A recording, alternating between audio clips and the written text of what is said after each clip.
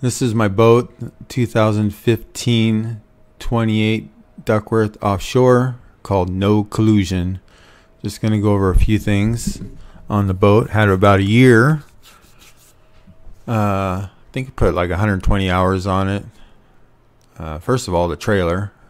Super good trailer, long tongue on it. Triple axle, balance is really good, so I can actually pull it with a half-ton pickup. All aluminum frame instead of galvanized. Super awesome trailer. As you can see, the paint looks a little foggy. Actually, the boat is at the shop right now getting it buff and detailed. When I bought it, the salesman thought he would buff it, and he actually ruined the paint a little bit, but it's all fixable, so we're going to get that fixed.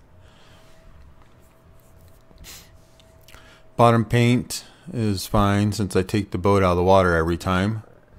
Boat does have twin 200 Yamahas, awesome motors, do about 45 miles an hour at 6,000 RPM, as long as it's propped right.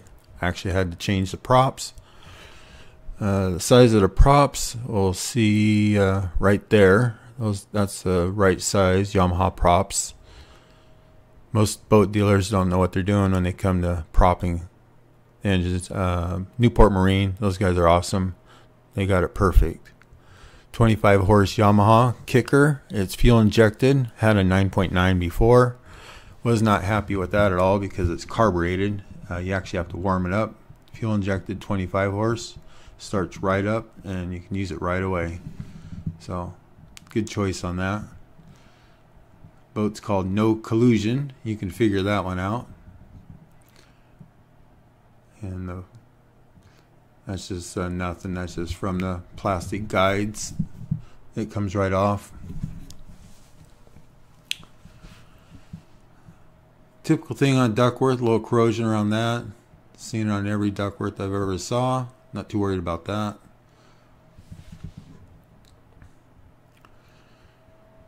This is all the negative stuff. Had a ladder there. Accidentally broke it off, which is fine. It was in the way. Don't need it. Paint's coming off there. Typical aluminum boat thing. Actually, it's at the shop. Getting the whole top rail repainted. And so it'll look like new again.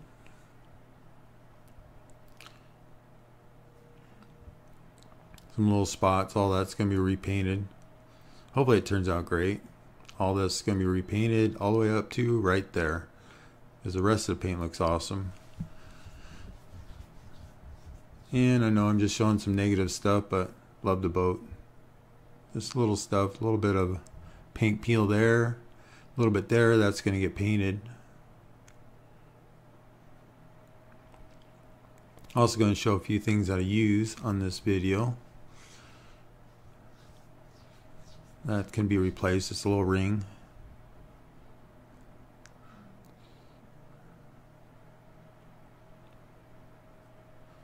That's the bleeder box. I use it for storage, for pole holders, buoys, ropes, quick easy access, drains out. That's one of the downrigger weights. That one really sucks. It wobbles and tangles your line. Don't buy one of those. Cooler was 350 bucks, regular 500. Think I got a pretty good deal on that. Super heavy duty, 8 days, holds ice very well. Then experimenting with gaff hooks. That was like a $25 thing at England's. Actually really good gaff, like it. That metal one there was a impulse buy, needed it because I forgot my gaff at one point. The middle one is AFCO fiberglass, about 75 bucks. It's 4 foot, super strong, really high quality. Kind of wish I would have got like a 5 or 6 foot one though. Spent like 100 and something.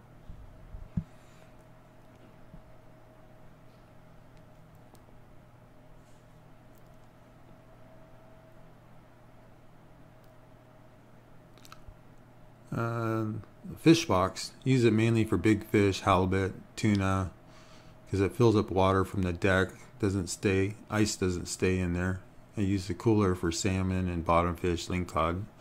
Ice them up instead of putting them in there. It does have a macerator, drains out. But huge storage for big fish.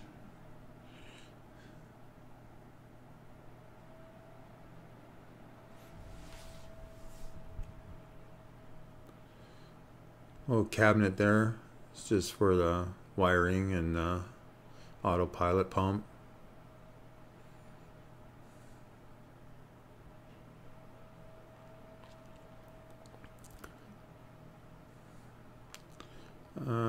Again, a Newport Marine Frank. He made this, handmade this for me. Did an awesome job for the Garmin chart plotter for the rear helm.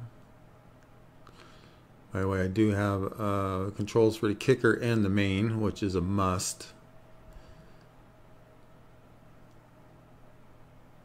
Messy boat, yes, I know. That's a 8616 up there.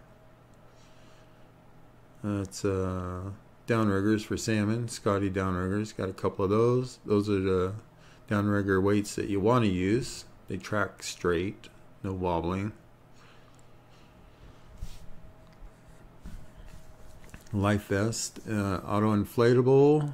Have the ACR rescue link on there. Has a little button there. I'll send a signal to the Coast Guard for help if I happen to fall in. Hope I never have to use that thing.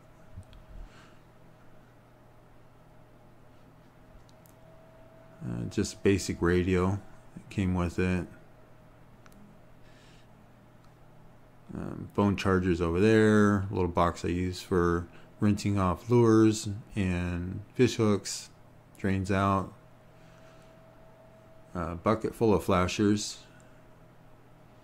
Use that for flashers because you just rinse them off, dump the water out. Real simple. Life ring for when I have company, which is rare, which is fine with me. There's storage up there. Usually stuff, clothing and stuff stays nice and dry. Dash, got a ton of GoPro stuff. Kind of messy, but it's there when I need it. There's the hat, waterproof housing, plus probably a lot more than I need.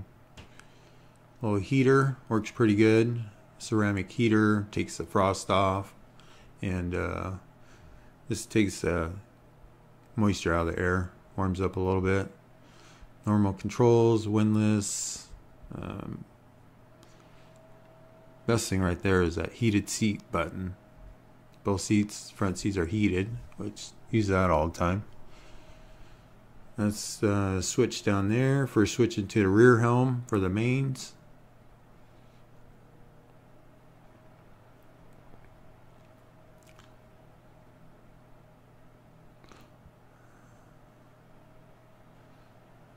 Oh, there it is again. I don't know why I showed that twice. Time to move on.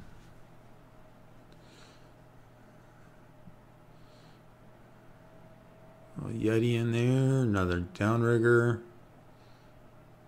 There's the storage, lots of clothes, rain gear, extra life jacket.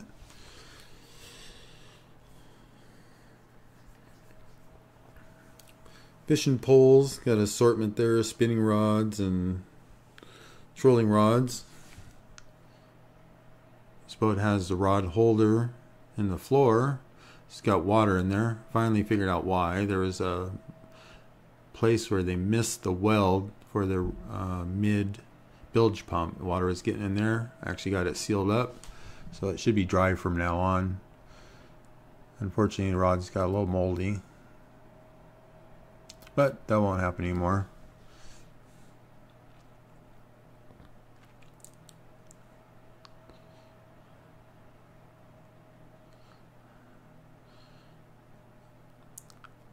Ziploc baggies, my best friend. Just sort the bottom fishing jigs that way. It's a quick and easy way. Duo snaps, those come in handy. More bottom fishing stuff. Just throw it all in there. Quick, easy access. That's for lingcod fishing. I have steel leaders I could make with hooks for live bait. Not live bait, but herring. That is a flasher bag. Use that a lot.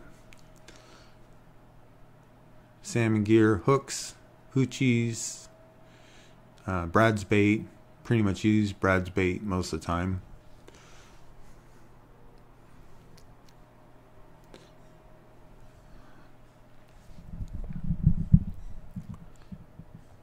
I just picked these up. Strong knives instead of the bait cutting knives I was using, real flimsy. These are real strong for plating fish, cutting the gills, that sort of thing.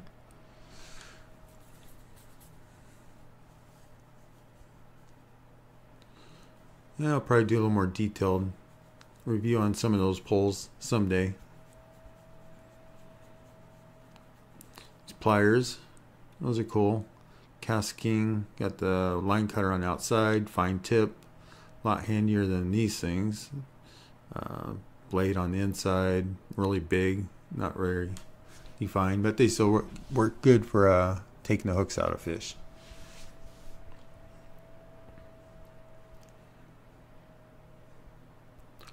So here's one of my best friends. It's the autopilot remote. So like if I'm tuna fishing, trolling, I can steer the boat from the back. Literally it helps me fish 4 poles at the same time when I'm tuna fishing. So must have, like 250 bucks. Seems like a bargain.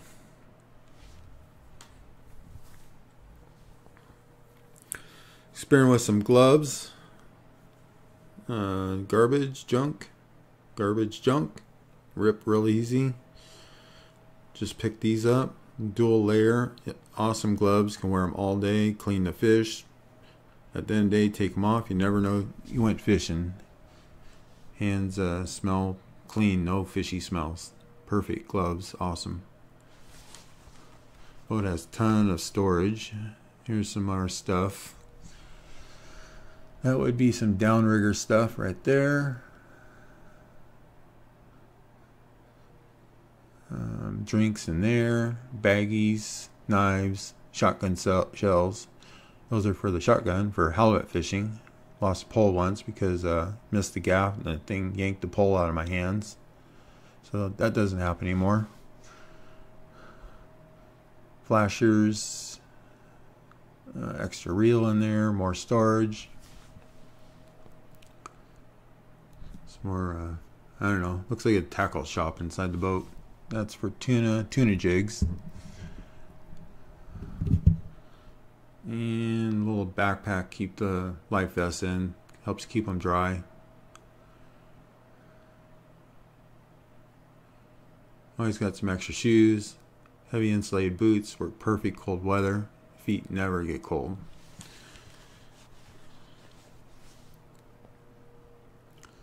A little bit of rain gear. Full head in this boat. Sure glad I have that for emergencies and when I have company. Got blinds for if I actually stay at the dock.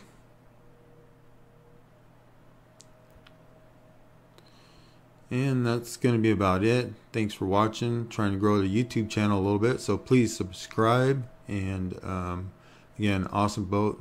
Love it. Glad I got this one. Thank you.